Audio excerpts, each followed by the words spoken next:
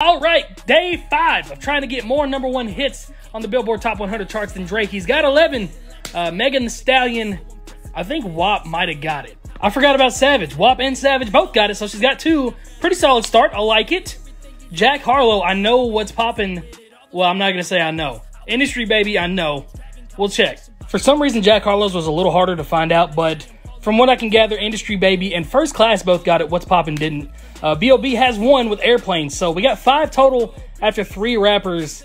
We're getting nickel and dime here, okay? I'm not liking this. I need a heavy hitter to come through. Come through swinging. Need 6 more to tie, 7 more to win with 2 rappers left. Anderson .Paak, I think he has 1. Okay, we need 5 to tie, 6 to win, and it is possible. With Eminem, he has 5, I know that.